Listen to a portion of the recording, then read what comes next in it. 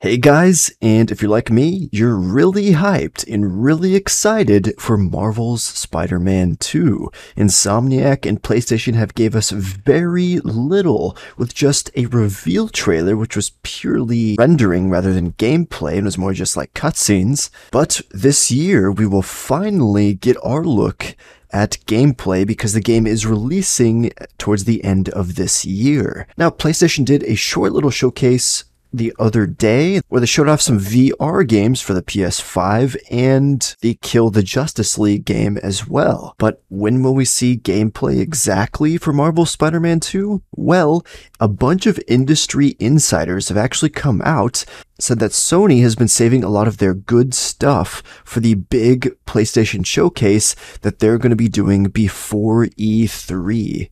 And if you're familiar with E3, it's a showcase where they showcase a bunch of new games, but Sony's not going to be attending this year. They're just going to hold their own event. And E3 takes place in June, early June, about June 7th or so is when E3 happens. So this means PlayStation will be doing their showcase sometime before then. So it's likely going to be in May.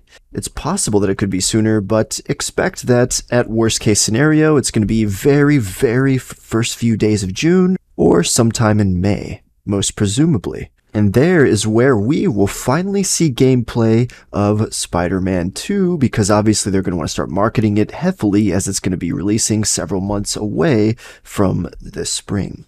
So it's still a couple months away, but it is nice to know when that big PlayStation showcase actually does come around, I will be live streaming it here on the channel as well. So we can check it all out together live. But nonetheless, guys, that's going to be it for this quick little video. If you guys are excited for Spider-Man 2, then be sure to smash that like button, subscribe for more because I will continue to cover the game and even be checking it out when it releases. But thank you all for tuning in, and I'll catch you guys next time. Peace out.